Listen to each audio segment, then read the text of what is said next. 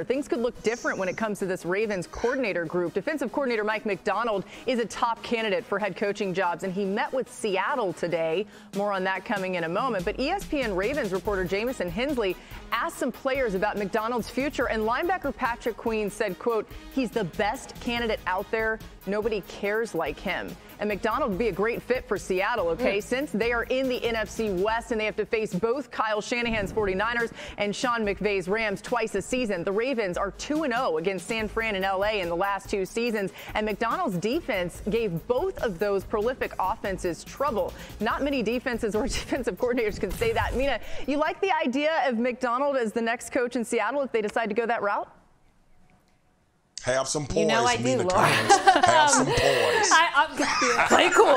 Play it cool, Mina. No, really. Don't let that plane leave Seattle. No, okay. I've talked about the scheme. We've talked about the scheme a lot this year, right? The Baltimore scheme, the simulated pressures, all the stuff they do in the back end, the way they've handled the Shanahan tree offenses. That goes without saying. I think I'll hit something different, though, that I've been so impressed by with Macdonald, and I think that would be important to Seattle, which is it's one thing to be a genius schematically. It's another to get the most out of the players you have.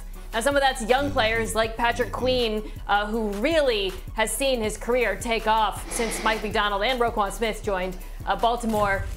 Or a player like Kyle Hamilton, who in his second year has emerged as an absolute superstar.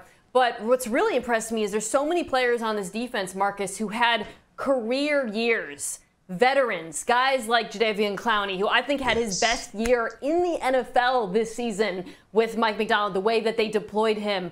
Michael Pierce, Kyle Van Noy joining midseason. All of these players played their best football. And to me, when there's so many things we look for in a head coach, but the number one is someone who gets the most out of their players. And he clearly did that in Baltimore. Yes. Didn't have that Patrick Queen piece of information about nobody cares like him. I love that boasted confidence. Don't go beat Brandon. Don't go beat Staley or Josh McDaniels. All right, you're managing 53 now. It's not just a unit. You can't just go into your little cubby hole and deal with your guys. And that's always the adjustment that I think about when I see coordinators go to head coaches. Now, his reputation obviously precedes him. The players that I were able to talk to in Baltimore when we were there, they love him. They love his energy. They love the way he comes to the game. But Mina, more importantly, it's what you mentioned, getting the most. But these guys love having their best seasons, and they attribute a lot of that to the guy that's coaching and leading them. They love this defensive staff as a whole, and this speaks volumes about what Mike Macdonald was able to create within the construct of that defense. But not only the defense, the locker room. The players will always be the best gauge for a coach leaving to go get another job. And all these dudes, to a man that I'll talk to, Patrick Queen, Matabike, they have a tremendous amount of respect, and they think he's a hell of a coach.